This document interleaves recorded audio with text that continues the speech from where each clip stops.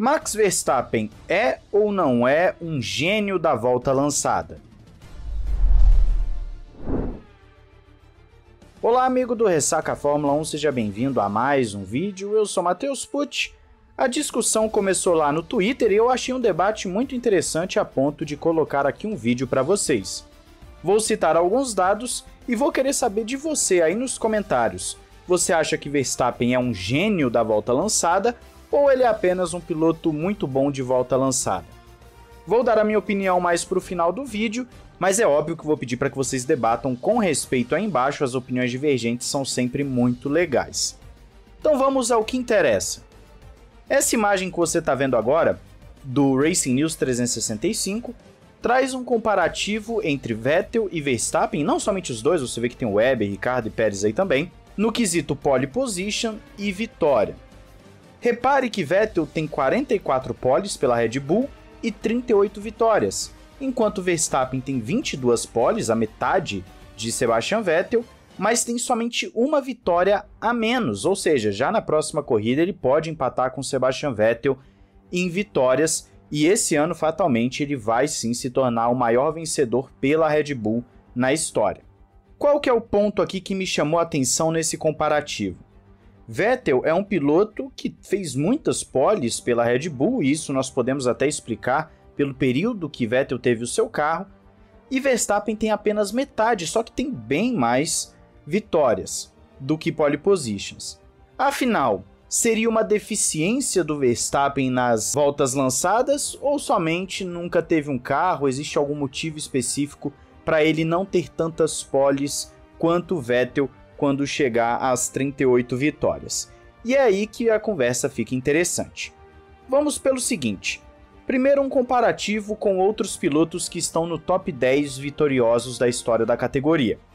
Hamilton, por exemplo, tem 103 vitórias e 103 pole positions, ou seja, ele está literalmente empatado no quesito vitórias e poles. Hamilton é considerado um dos melhores pilotos em volta lançada da história da categoria, não há dúvida quanto a isso.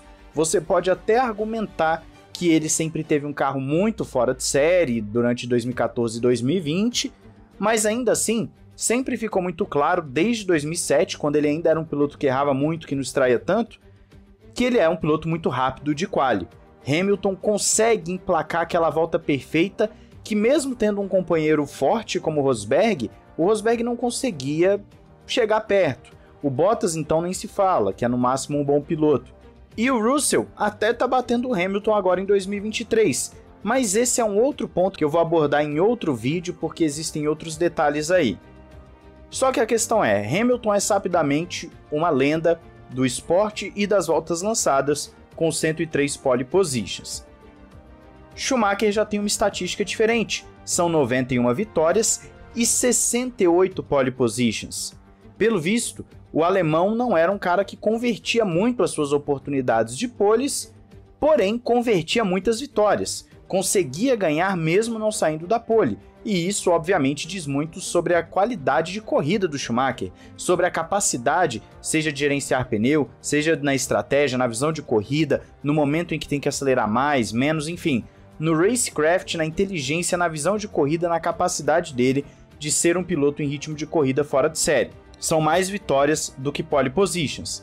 Sebastian Vettel tem mais poles do que vitórias, e Vettel tem aquela estatística curiosa de que nunca venceu fora do top 3. Pois é, um piloto tetracampeão que tem 53 vitórias na categoria, que é o top 3, tá dentro do top 3 mais vitoriosos da história da Fórmula 1, nunca venceu largando fora dos 3 primeiros.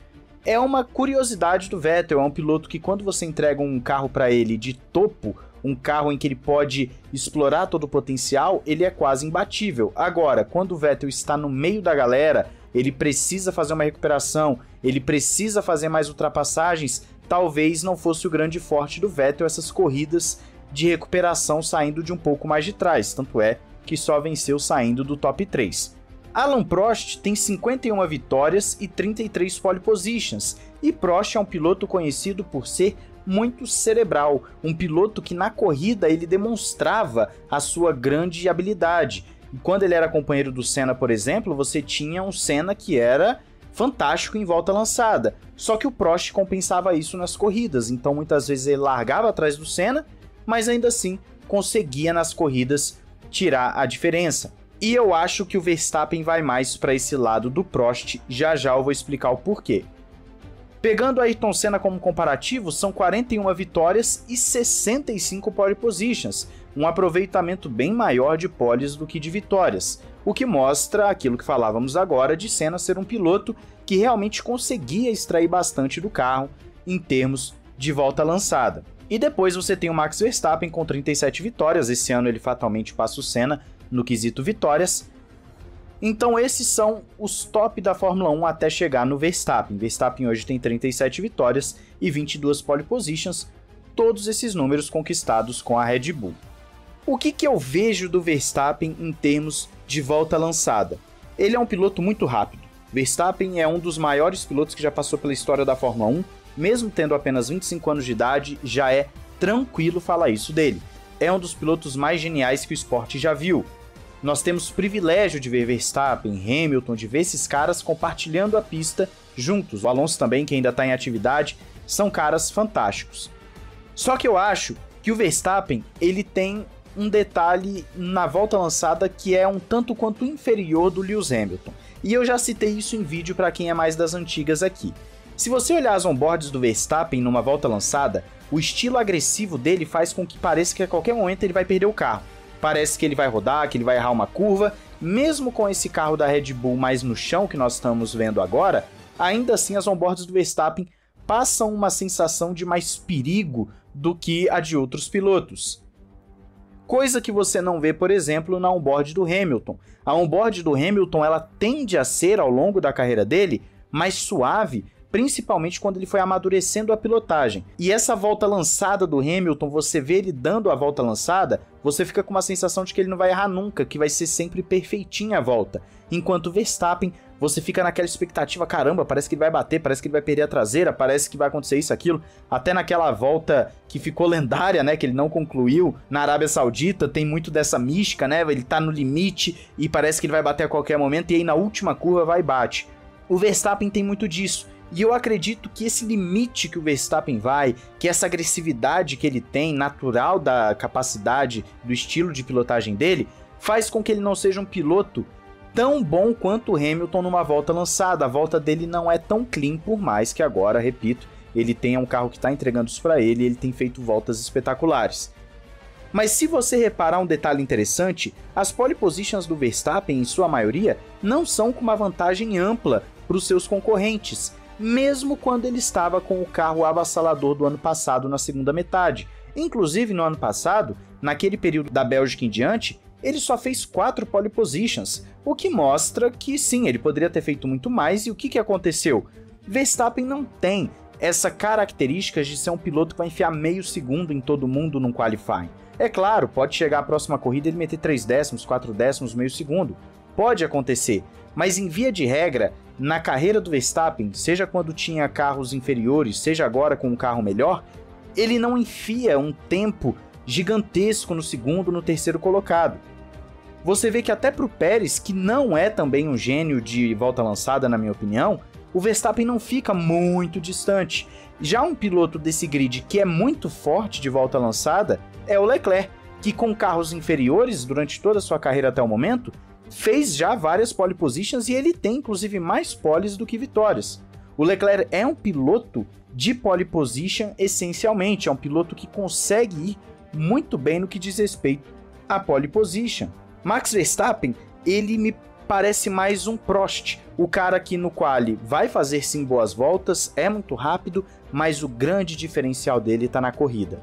O que é Max Verstappen na corrida é de outro mundo, é absurdo, é onde você vai comparar com o Prost, com esses caras que são geniais na corrida, com o Alonso, que eu já citei várias vezes, que para mim é o piloto mais completo que eu vi até hoje, porque o Verstappen na corrida ele consegue ter a visão da corrida, ele consegue ter o ritmo forte com pouca variação. Se você vê a variação das voltas do Verstappen é mínima se comparada de outros pilotos.